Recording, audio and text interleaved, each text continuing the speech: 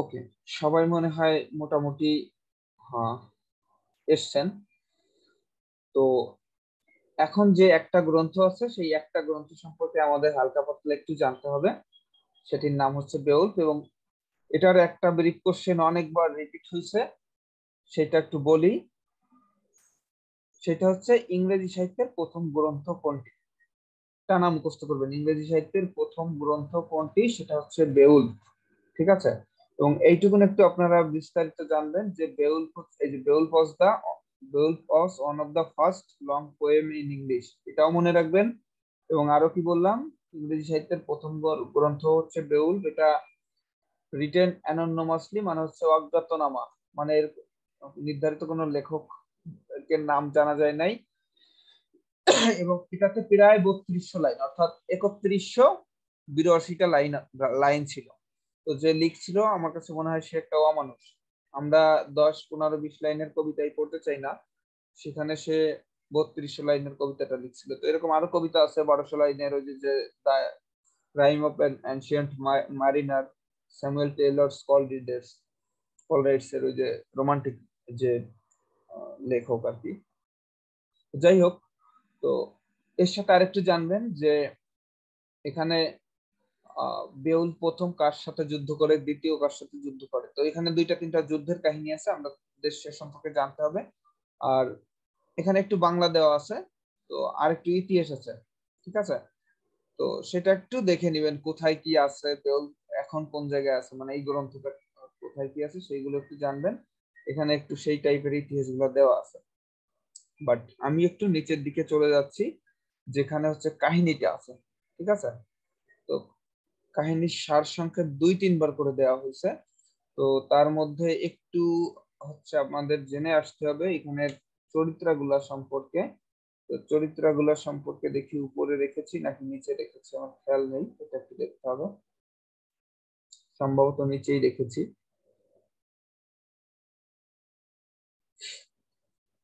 আচ্ছা, তো বেউলফের মধ্যে 3টা কাহিনী আমরা পাবো, 3টা না 2টা এরকম পাবো।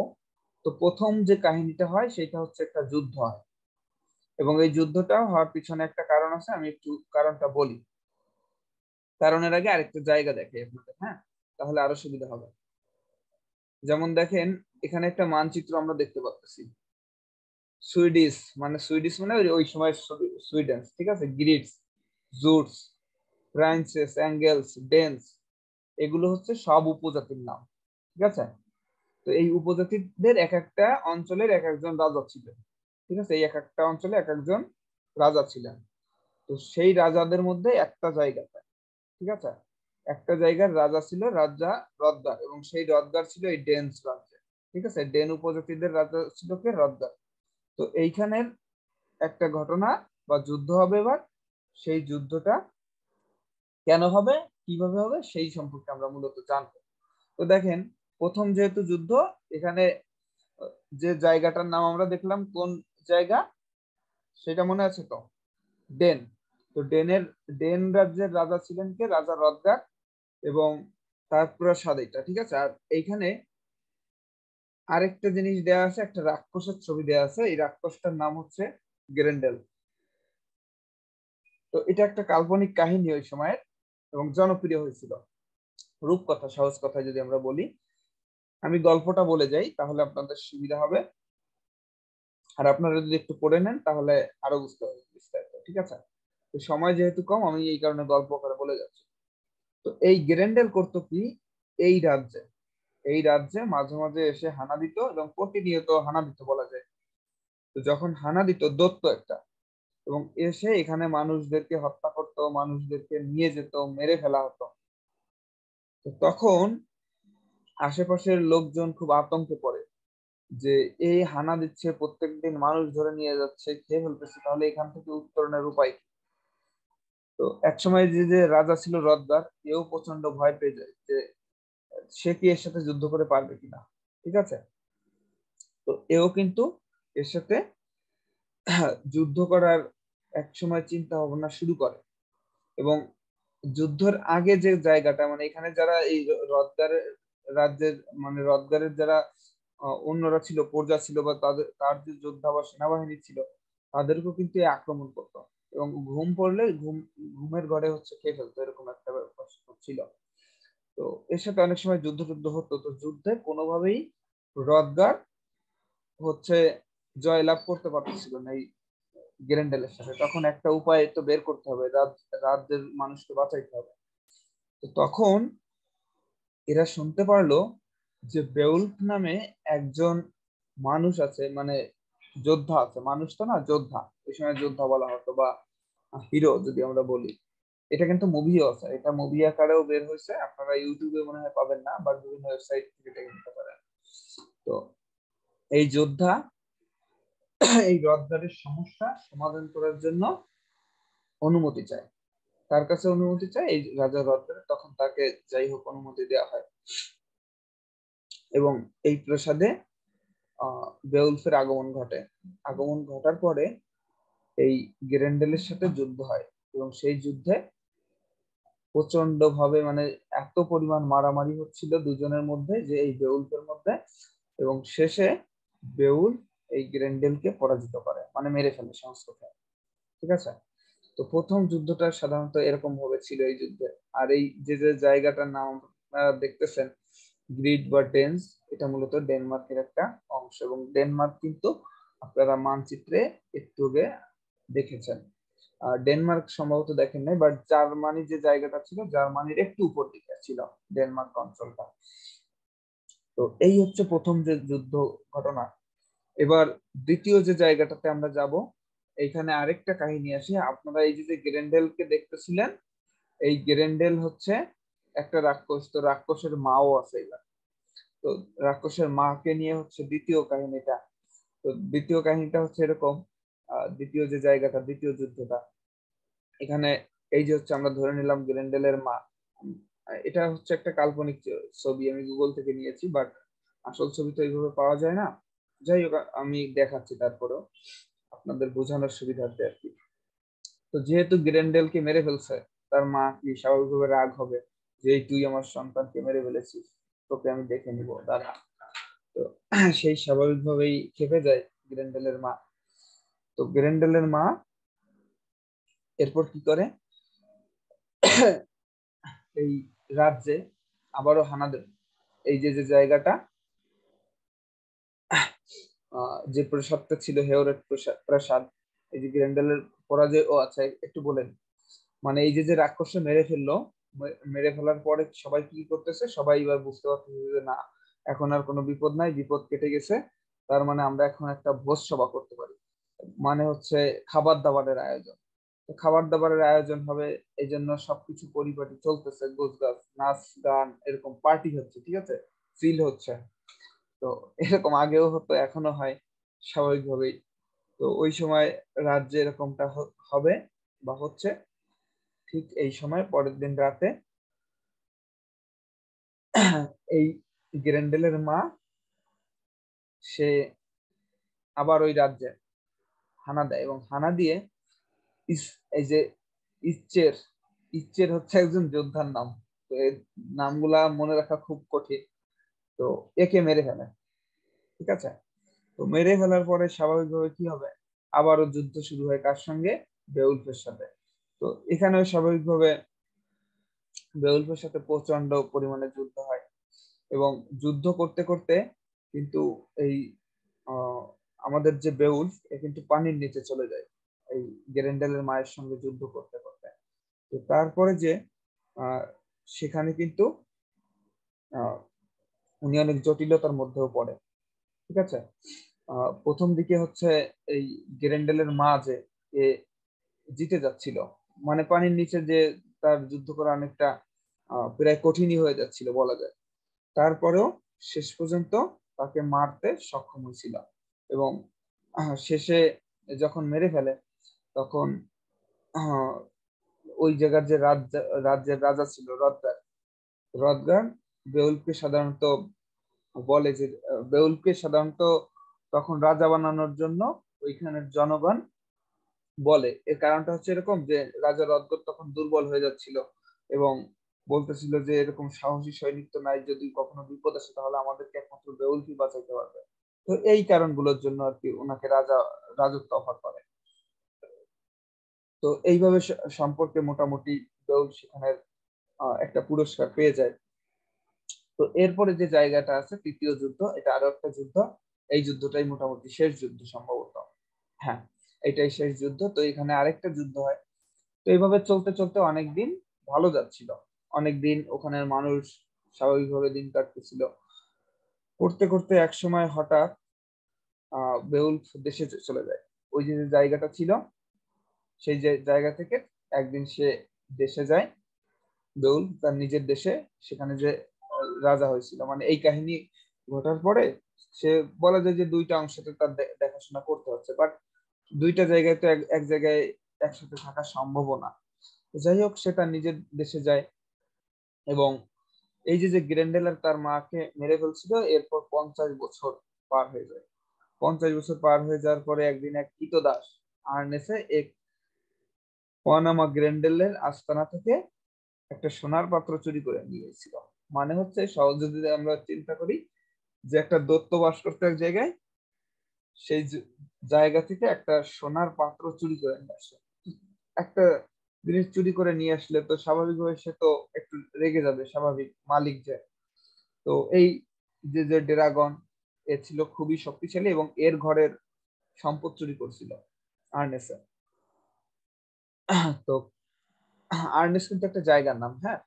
তো এইখান থেকে যখন চুরি করার ফলে আরেকটা জিনিস হয়ে যায়, এই রেগে যায়, সেটা তো বললাম। রেগে যাওয়ার পর ফলে আহ, এই যে যে দৈত্য, এর মুখ থেকে হচ্ছে আগুন বের হতো এবং সে উপরে উঠে আসে।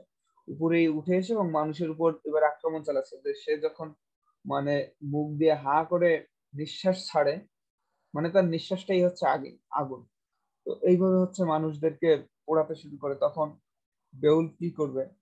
এখান থেকে উত্তরণ পেতে হবে যেভাবেই হোক। তো বেউল এর সঙ্গেও যুদ্ধ করে এবং শেষে ড্রাগন কে হত্যা করে ঠিকই, কিন্তু শেষ পর্যন্ত বেউলফ মারা যায়। তো এই হচ্ছে মূলত বেউলফের তিনটা যে কাহিনী, সেই তিনটা কাহিনী। এবং এই তিনটা কাহিনীর প্রেক্ষাপট আরেকটু এখানে আপনাদের জানতে চেষ্টা করবেন যে ইংল্যান্ডে রচিত হলেও বেউলফ মহাকাব্যের প্রেক্ষাপট হচ্ছে স্ক্যান্ডিনেভিয়া, অর্থাৎ স্কটল্যান্ডে। সহজ কথা যদি আমরা বলি, স্কটল্যান্ডে। অর্থাৎ ইংরেজি সাহিত্যের যে প্রথম মহাকাব্য, সেটা রচনা করা হয়েছিল যে অঞ্চলটাতে, সেটা হচ্ছে ডেনমার্ক, স্কটল্যান্ড, ইংল্যান্ড, এই জায়গাগুলোতে। ঠিক আছে? তো এই হচ্ছে আমাদের মূলত যে কাহিনীগুলা সেইগুলা।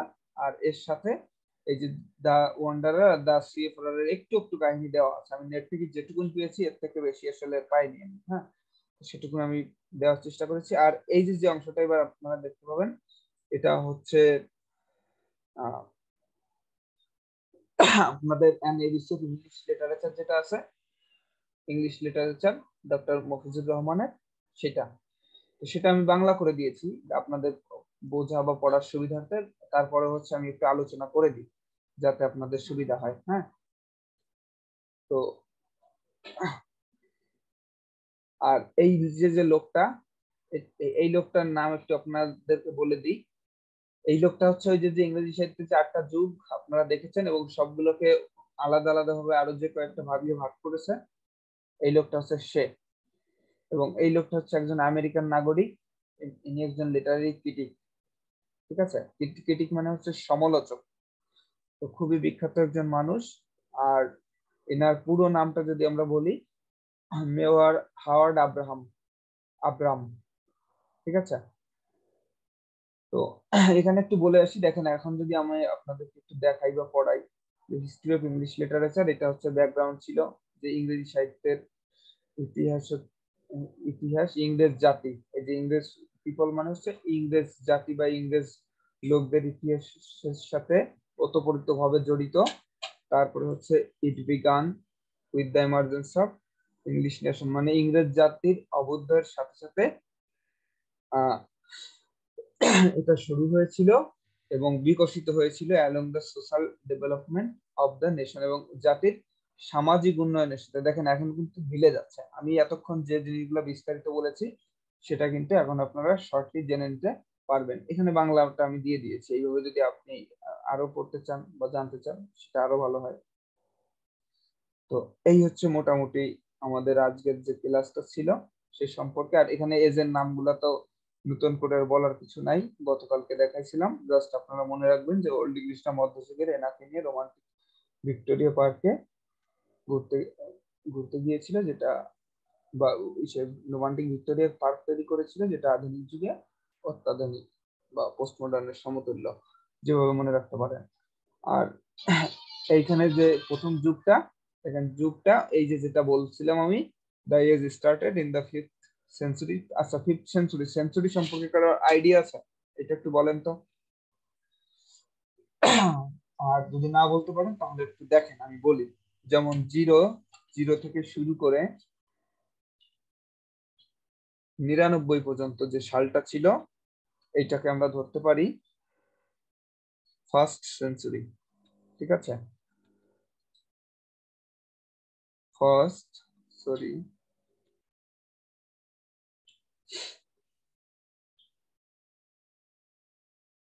এটা হচ্ছে ছিল প্রথম শতাব্দী। সব ঘুরে ফিরে যাচ্ছে।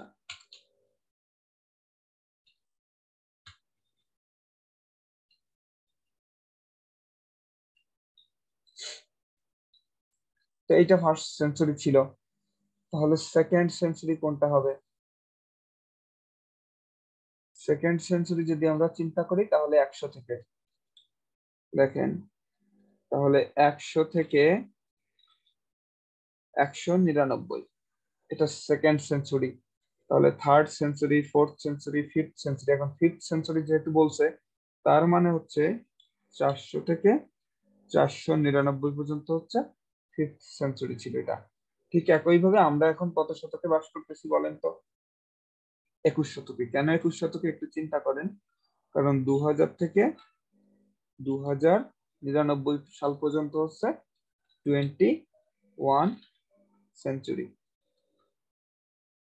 তো ঠিক একইভাবে এই জিনিসটা এখানে বলেছে যে this is started in the 5th century.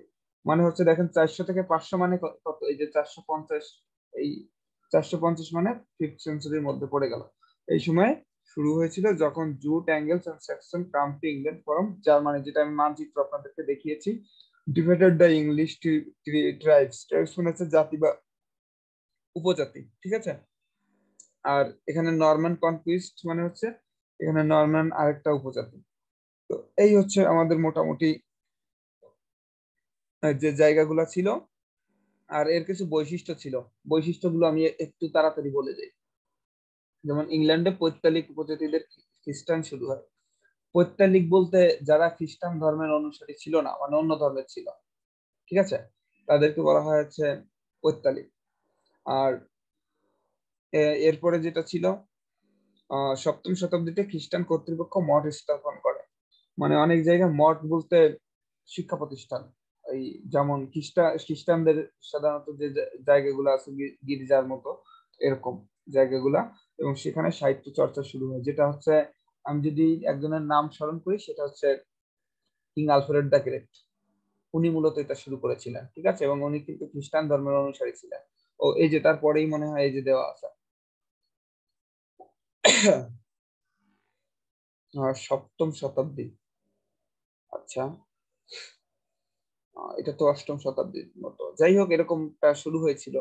আর এরপরে যেটা হয়, এই যে মেজর লিটারারি ওয়ার্কস পিরিয়ড, যেগুলা হচ্ছে সাধারণত কোনগুলা, মেজর মানে মূল বা পপুলার। এই মেজর বলতে সাধারণত জনপ্রিয়, জনপ্রিয় সাহিত্যকর্ম কোনগুলা ছিল। তাহলে জনপ্রিয় সাহিত্যকর্ম ছিল the wanderer, the সিফারার, the husband message, the wife's lament. দেখেন এগুলো অলরেডি আমি আপনাদেরকে বলেছি। তো এই হচ্ছে মূলত আমাদের ছিল।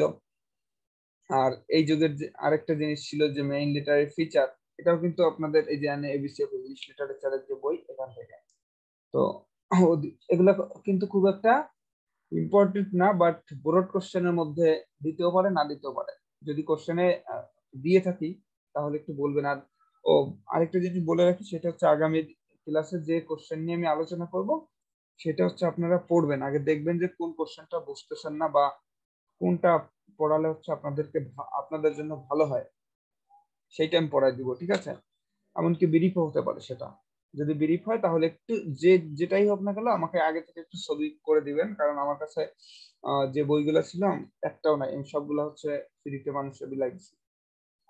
এ টু জেড আমার যত বই ছিল অনার্সের সবগুলো আমি দিয়ে দিছি।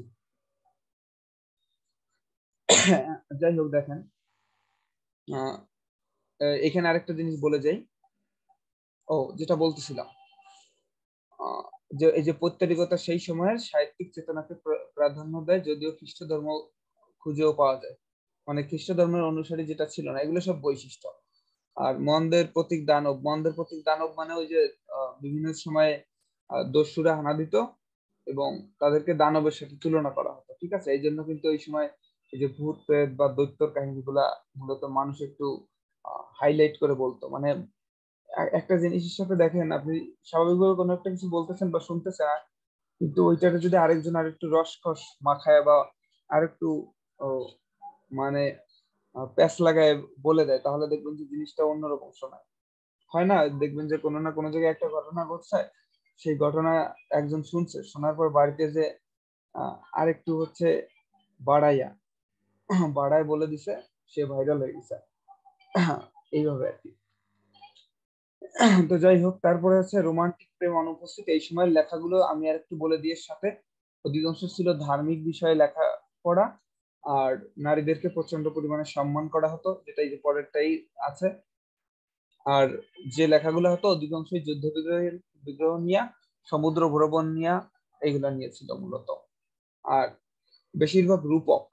রূপক মানে হচ্ছে এই কিছু কিছু জায়গায় দেখবেন কল্পনা করা, তুলনা করার জিনিসগুলো, মানে মেটাফরের ব্যবহার বেশি ছিল আর সিমিলির ব্যবহার। এগুলা হচ্ছে ফিগার অফ স্পিচ, যদি আপনি না পড়েন তাহলে বুঝতে পারবেন না। এই অ্যালিটারেশন, এটাও ফিগার অফ স্পিচের। আচ্ছা, আমি ফিগার অফ স্পিচের ফাইলটাও আমি আপলোড করে দিচ্ছি। আপনারা যাদের কাছে আছে তারা সেখান থেকে পড়বেন, আর যাদের কাছে নাই তারা একটু নতুন ফাইল থেকে পড়ে নেবেন।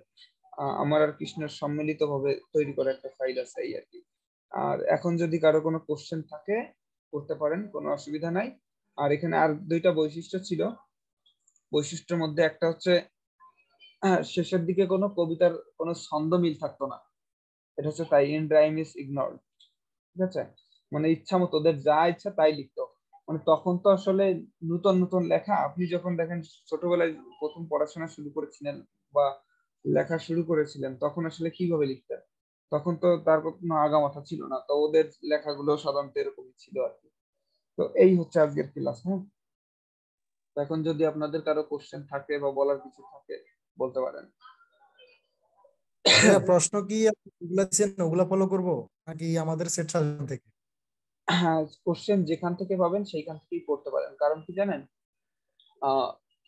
কোশ্চেন যদি সহজ হয় তাহলে যে কোনো সাজেশন থেকে কমন পাবেন, আর যদি কঠিন হয় তাহলে সবগুলা পাবেন না, সাজেশন থেকে 2 থেকে 3টা বা 4টা, এর বেশি কোশ্চেন কমন পাবেন না। তখন আপনার বানায় লিখতে হবে। এই কারণের জন্য হচ্ছে আমি আপনাদেরকে এই ডিটেলসটা একটু দেখাচ্ছি এবং শিখাই দিব কিভাবে ধরেন কোশ্চেন না বাঁধলে আপনি কিভাবে অ্যান্সার করে আসবেন, সেই জিনিসটা আমি বোঝাই দিব, ঠিক আছে? জি ভাইয়া। ভাই H by H, H by H শেষ করে কোশ্চেন ধরবেন নাকি একবারে আপনার মানে পড়ানো শেষ করে পরে কোশ্চেন ধরবেন, কোনটা করতে চাচ্ছেন? এখন আমি চাচ্ছি যে আমাদের দেখেন ওল্ড ইংলিশ পিরিয়ডটা শেষ, এখানে আর কোনো ঝামেলা নেই। এই যে পর্যন্ত করেছি এই পর্যন্তই ওল্ড ইংলিশ পিরিয়ড। এখান থেকে খুবই ছোট ছোট, বাট সামনের এজ গুলো একটু বড় বড় হচ্ছে। যত আমরা সামনের দিকে আগাবো তত এজ গুলো একটু আস্তে আস্তে বড় হবে। এখন যদি আপনারা চান যে আমি এখান থেকে মানে গরম গরম প্রশ্নের অ্যান্সার গুলো সমাধান করে দিব তাহলে সেটাও হয়। আবার যদি যে চান না যে আমরা একেবারে শেষের দিকে কোশ্চেন গুলো দেখবো, অ্যান্সার গুলো দেখবো, সেটাও দেখতে পারেন, সেটা আপনাদের ইচ্ছা। বাট আমার কাছে মনে হয় যে যদি আপনি এজ বাই এজ দেখেন তাহলে ধরেন এখন দেখে গেলেন, পরীক্ষার সময় জাস্ট রিভিশন দিলেন, সেটাও ভালো হয়। এখন জি ভাই, যার এটাই ঠিক আছে। যার যেভাবে সুবিধা হয়, ঠিক আছে? এস ভাই শেষ করে কোশ্চেন গুলো একটু আলোচনা করলে মুখস্থ করা তো সম্ভব না, অন্তত আমরা অনেক কিছু বুঝতে পারবো। এরপরে যাই দেখেন, মুখস্থ ইয়ে করা মানে করবো। হচ্ছে বোকামি। কারণ আপনি যখন বিরিপ কোশ্চেন মুখস্থ করতে হবে এটা স্বাভাবিক, কিন্তু আপনি এখন যদি পার্ট সির একটা প্রশ্ন আপনার মুখস্থ করে যান, ধরেন আপনার সেটা পরীক্ষা আসলো না, এখন কি করবেন?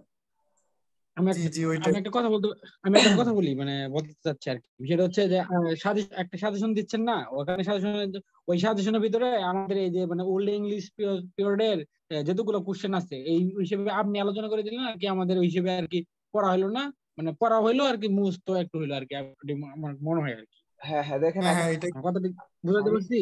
হ্যাঁ হ্যাঁ আমি বুঝছি। আমি আরেকটু বলি তাহলে, অ্যাড করি আপনার সাথে। সেটা হচ্ছে দেখেন, যে সাজেশনটা আমি মানে ওই দিয়েছি। আপনি যে সাজেশন দিয়েছেন ওই সাজেশনের ভিতরে বড় বা মানে শর্ট যে কটা কোশ্চেন আছে ওই কটা কোশ্চেন মানে নেক্সট ক্লাসে আলোচনা করলেন, তাহলে দেখা যাচ্ছে আমাদের ওই কোশ্চেন গুলাও সলভ হইলো, মানে হ্যাঁ হ্যাঁ যাই হ্যাঁ হ্যাঁ মুখস্থ করে মুখস্থ করলো, আর যাই ফ্রি হ্যান্ড রাইটিং ভালো আয়ত্ত নিতে বলে আয়ত্ত নিয়ে রাখলো, পরে না হয় একসময় বুঝলো, যেহেতু পরে মুখস্থ করতে তার সহজ হ্যাঁ হবে যদি এখন করে সে আর কি। এটা জি বুঝছেন মনে হয়। আচ্ছা, এখন আমি একটু বলি। দেখেন এখন আপনাদের একটা কাজ আছে আজকে।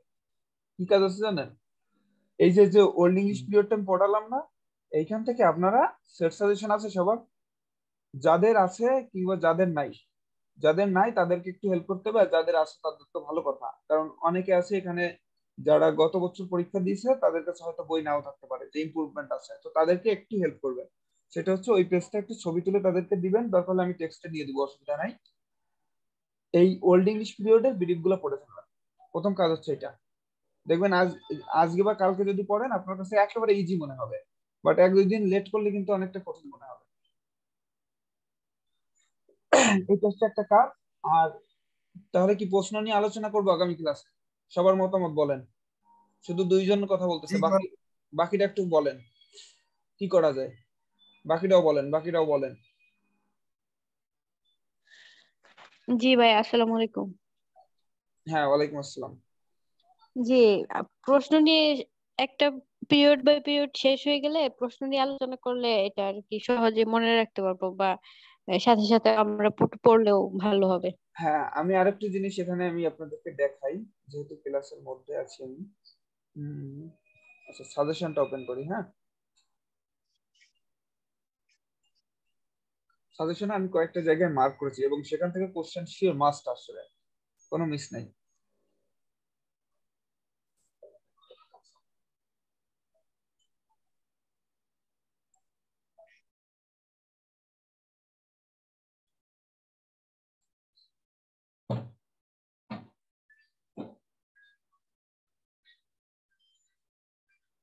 কত নম্বর পেজে ভুলে গেলাম।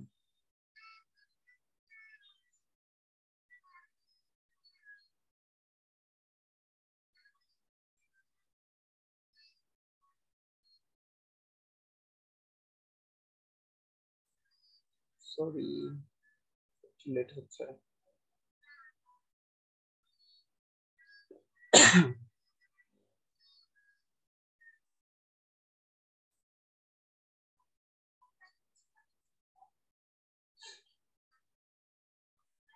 হুম,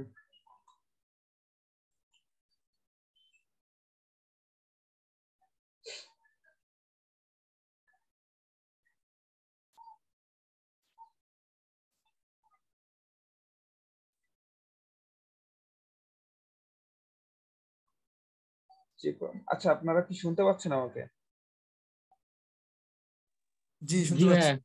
আচ্ছা, একটু ধৈর্য ধরে থাকতে হবে, আসলে ফাইলগুলো ওপেন হচ্ছে না, পিডিএফ থেকে ওপেন হচ্ছে না। আচ্ছা হয়েছে, যখন হয় তখন সব জায়গায় থেকে হয়, আর যখন হয় না তখন হয় না। আচ্ছা পেয়েছি, দেখেন এইখান থেকে আমি যেটা বলেছি, দেখেন এই যে যুগের নাম ও বর্ণনা এখান থেকে একটা থাকবেই, ঠিক আছে, যেটা পড়ালাম আর কি। আর এই যে বিরিফের কথাও দেখেন বলে দিচ্ছি, বিউলফ ও এর কিছু উপজাতি, এখান থেকে এই যে দুইটা তো বলেই দিলাম। এরপর চসারের যুগ, সেখান থেকে একটা কোশ্চেন থাকবে, মানে এই যে যে যে পাঁচটা, দেখেন পাঁচটা কোশ্চেন আপনাকে আমি মোটামুটি কমন কমন লাগাই দিব পরীক্ষার হলে এখানে। তো এই জন্য ধারাবাহিকতা আমি বজায় রাখতে চাচ্ছি, কারণ এখানে দেখেন যে যুগটা আমাদের শেষ, এই 1 আর 2 কিন্তু আমাদের শেষ, 1 আর 2 আমাদের শেষ। আর এর সাথে সাজেশনে যদি আমরা যাই, টোটাল সাজেশন এখানে একটু অনেক বড় করে দেওয়া আছে, ঠিক আছে। তো এটা কিন্তু আপনারা মুখস্থ করবেন না, কারণ মুখস্থ করতে গেছেন মানে ধরা খাইছেন, এরকম একটা ব্যাপার। আচ্ছা কেউ একজন মেসেজ করেছে। আচ্ছা এই হচ্ছে ব্যাপার, বাট সি পার্টে আপনারা বেশি গুরুত্ব দিবেন। আরেকটা জিনিস বলে দিই, অনেক সময় পার্ট বি পার্টের কোশ্চেন সি পার্টে চলে আসে, কিংবা সি পার্টের কোশ্চেন বি পার্টে চলে আসে। এটাও কিন্তু হয়, অনেকবার ঘটেছে, আমি দেখেছি। তো সেক্ষেত্রেও আপনাদের অনেকগুলো কৌশল অবলম্বন করতে হবে, আস্তে আস্তে হয়তো সেগুলো দেখানো হবে। বাট আপনারা একটু কাজ করবেন যে কালকের মধ্যে বা আজকের মধ্যে এখনই দেখবেন যে কোন কোশ্চেন গুলা, মানে বোর্ড কোশ্চেন হোক বা পার্ট বি পার্টের হোক, যে পার্টেরই হোক না কেন, সেই কোশ্চেনটা আমাকে একটু দিবেন যে আমি কোনটা নিয়ে আলোচনা করলে ভালো হয়, তাহলে আমার ক্ষেত্রে সুবিধা হবে। ঠিক আছে, আপনাদের ক্ষেত্রেও সুবিধা হবে, আমার ক্ষেত্রেও সুবিধা হবে। এই ভাই হচ্ছে আমি ব্যাপার। বলছিলাম কি জি যে বলেন। আপনি একটা সাজেশন, আপনি একটা সাজেশন দিয়েছেন না এই যে ইয়েতে, হ্যাঁ হ্যাঁ যে হ্যাঁ এখন গ্রুপে, ওই গ্রুপের এক থেকে আর কি মানে সিরিয়াল বাই সিরিয়াল আলোচনা করলে ভালো হবে। যেমন ওই গ্রুপে ওই সাজেশনের মধ্যে যেমন অ্যাংলো সেকশনের পিরিয়ডে যতগুলা আছে মানে কোশ্চেন সেই আছে, একটা বাই মানে যদি সেইটাই। করা যায় এটা করবেন, তাহলে হ্যাঁ হ্যাঁ, আমি আপনি সেইটাই, আমি সেইটাই বলতেছি। বাট তাহলে আপনি উন্নত করতে পারলেন, তাহলে আমরা মোটামুটি ভালোভাবে বুঝলাম আর কি। আমিও সেটাই বলতেছি, বাট আমার সাজেশনটাতে হয়েছে কি যে বিভিন্ন জায়গা থেকে টেস্ট পেপার কালেক্ট করে করে বিভিন্ন জায়গায় উঠানো, তো যার কারণে ধারাবাহিকভাবে সাজানো নাই। বাট আছে, হ্যাঁ, কিন্তু এখন এইটাই আমি বলতে চাচ্ছি। যেমন যদি আমি সাজেশনটা দেখাই, সাজেশনের মধ্যে যেমন দেখেন এই আনসার সে কোশ্চেন গুলো আছে, এখন এইটা একটু সাজানো আছে, এই যে যেটা এটা সাজানো আছে, কিন্তু এখানে অনেক জায়গায় উলট পালট হয়ে গেছে, যে একটা কোশ্চেন যেখানে থাকার কথা সেখানে নাই। যেমন এই যে একটা দেখেন এলিজাবেথেন লিটারেচার, এটা থাকার কথা শেষে না, এটা থাকার কথা ছিল মোটামুটি এই জায়গাটা, তো এটা শেষে চলে গেছে। তো এরকম অনেক জায়গায় আছে আর কি। তো তার মধ্যে এখন আপনারা দেখবেন অথবা বলবেন, এইখান থেকে দেখবেন, এই সাজেশন থেকে দেখবেন যে কোনটা ওল্ড ইংলিশ পিরিয়ডের মধ্যে আছে। এখন দেখলে চিনতে পারবেন যে এটা ওল্ড ইংলিশ পিরিয়ডের মধ্যে আছে। আর যখন আর কিছুদিন যাবে তখন পুরোটাই ধরতে পারবেন। যেমন এই এই যে আরেকটা কোশ্চেন দেখেন, হোয়াট ইজ, এই যে what picture of Anglo section live do you get in Beul. দেখেন এই কোশ্চেনটা তো প্রথমে থাকার কথা, চলে আসে শেষে। কারণ কি? কারণ ওই যে টেস্ট পেপার দেখে দেখে উঠাইছি, যার কারণে শেষের দিকে চলে গেছে আর কি। ঠিক আছে, তো যাই হোক, এখন আপনারা দাগ নম্বর একটু দেখবেন, বলবেন যে এইখান থেকে করান, তাহলে আমার ক্ষেত্রে সুবিধা হবে আর কি। বা বলবেন যে এই কোশ্চেনটা নিয়ে, সরাসরি এই কোশ্চেনটা নিয়ে বলতে পারেন যে এইটা নিয়ে আলোচনা করেন। ঠিক আছে, তাহলে সুবিধা হবে আমার কাছে। বোঝা গেল কিনা? তাহলে বিষয়টা আমি এই আপনি যেটা বলছেন ভাই, এরকম মোবাইল দেখা গেছে আমি একটা বলবো বা আরেকজন আরেকটা বলবো, তাহলে দেখা গেছে হয়ে যাবে কি, তাহলে একজন একটা বলতেছে। এই জন্য বলছিলাম আপনি একটা সিদ্ধান্ত নিতেন যে কালকে এই আমাদের এই এই কোশ্চেনটা সলভ করা হবো, তাহলে আমাদের আর কোনোই থাকতো না। এখন একটা না, 1 ঘন্টায় 2টাও করানো যাবে মনে হয় যে আর কি। একটা দুইটা এরকম বিষয়টা করানো যাবে। ভাইয়া সাজেশন যেহেতু আপনার কাছে আছে, আপনি ইম্পর্টেন্ট আমি দেখে মানে তার ভিতরে মানে একটা আমি যেটা পড়বেন, বলছি দুইটা পড়েন, বুঝছি, পতাকা করে 2টা দিবেন। করা যাবে 3টা করা যাবে। সেটা হচ্ছে আমরা যেহেতু 10-12 জন এখানে, তাহলে একজনে একটা বলে তো ঝামেলা না। সেই জন্য বলছি আপনার মানে এসে মানে কিভাবে শেষ করা। আচ্ছা ঠিক আছে, তাহলে আমি বলি। হ্যাঁ, আমি ধরেন আমি এই পার্ট সি পার্টের 1 নম্বরটা আছে, আমি 1 নম্বরটা করাই দিলাম, অসুবিধা নাই। আমি আমি সাজেশন যদি আমার আমার মতো করাই, আমি তাহলে এইভাবে করাই যাবে। এখন এই এখানে যতগুলো অ্যান্সার আছে, সবগুলো করানো কিন্তু সম্ভব না। সম্ভব না কেন জানেন? কারণ দেখেন এখানে 22টা অ্যান্সার যদি আমি করাতে চাই, তাহলেই ধরেন 11টা ক্লাস লেগে যাবে। এই জন্য আমি বলতেছিলাম যে আপনাদের কোনটা কঠিন মনে হয়, আমি এই কথাটা বারবার উল্লেখ করতেছি, কোনটা কঠিন মনে হয় সেইটা আপনারা একটু আমাকে দেওয়ার চেষ্টা করবেন। কারণ দেখেন এইটা কিন্তু একেবারে একটা সহজ অ্যান্সার, আপনারা যদি পড়ে বুঝতে পারেন তাহলে তো কোনো অসুবিধাই নাই। আর যদি না বোঝেন তাহলে আমি করে একদম এই কথাটা বলতেছিলাম। বুঝতে পারছেন? ও আচ্ছা ঠিক আছে। তো আমি আপনি যেটা বলছেন আমি বুঝতে পারছি, কিন্তু আমার মনে হয় কি জানেন, আমি একটু যে সবগুলাই অনেকে বুঝে, আবার অনেকে দেখা গেছে এই কোশ্চেনটা মনে হয় যে না আমার ধারণা আছে, আবার এখানে অনেকে আছে এটা ধারণা নেই, তাহলে দেখা গেছে একটা হয়ে যাবে। তবে বিষয়টা হচ্ছে আপনি যদি সবগুলো বিষয় যদি ভালোভাবে অ্যানালাইসিস করে দেন, যাই বুঝে ওর কাছে আরো ভালো লাগলো, আর যাই একটু বুঝে না তার কাছে কিছুটা সে থেকে কিছুটা অনুধাবন নিল আর কি। আচ্ছা, আমি এটা তাহলে বলতেছিলাম আর কি। তাহলে আমি আরেকটা ফাইনাল ডিসিশনে আসি। সেটা হচ্ছে আমি এখান থেকে একটা দুইটা দেখাই দিয়ে যাই, ঠিক আছে? এরপরে শেষ পর্যন্ত যদি সব পড়ানো হয়ে যায়, ধরেন এখান থেকে একটা দুইটা করালে তো একটু না একটু বুঝতে পারবে, স্বাভাবিক। আর শেষে যদি শেষ হওয়ার পরে আমাদের সময় থাকে, তাহলে এ টু জেড কোশ্চেন নিয়ে শেষের দিকে শুধু কোশ্চেন নিয়ে আলোচনা করবো। ঠিক আছে? জি, সেটাও করা যায়।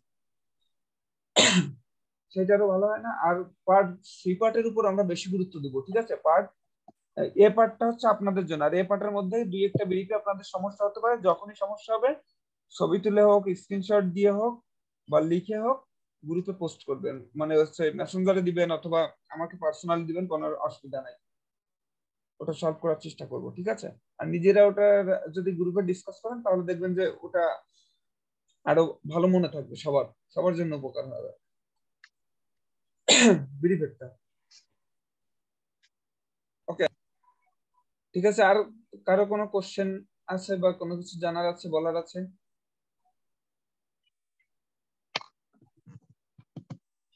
তাহলে কালকে আমি আমার মতো করে অ্যানসারটা করাবো, তাই তো? মানে আগামী ক্লাসে।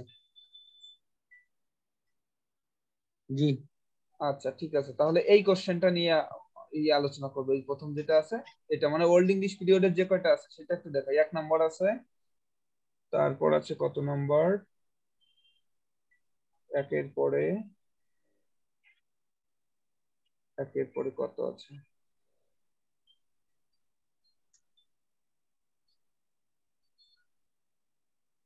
একের পরে আছে,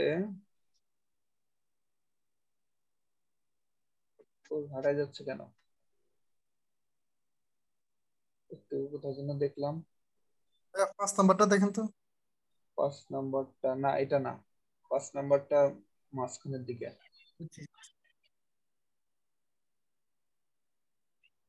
শেষের দিকে রেখেছি যতদূর মনে পড়ে। অন্য পেজে দেখছেন ওটা?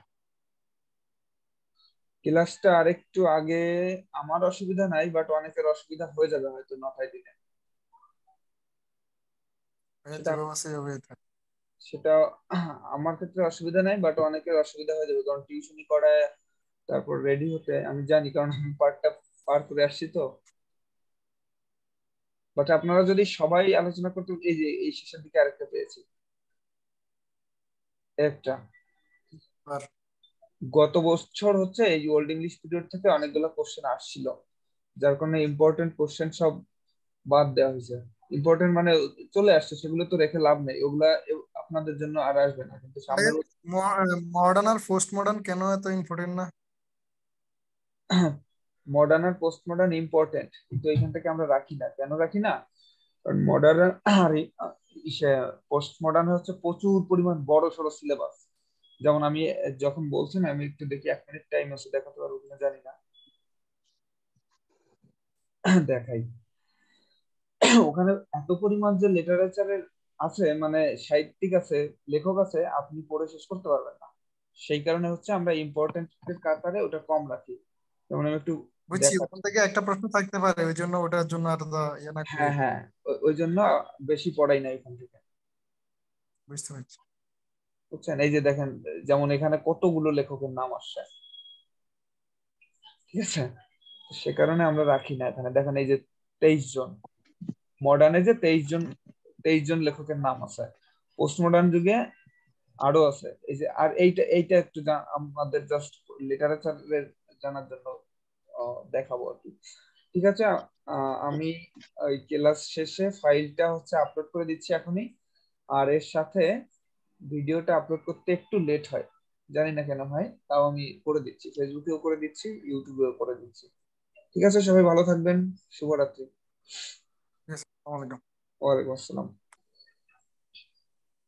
আসসালামু আলাইকুম। ওয়ালাইকুম আসসালাম।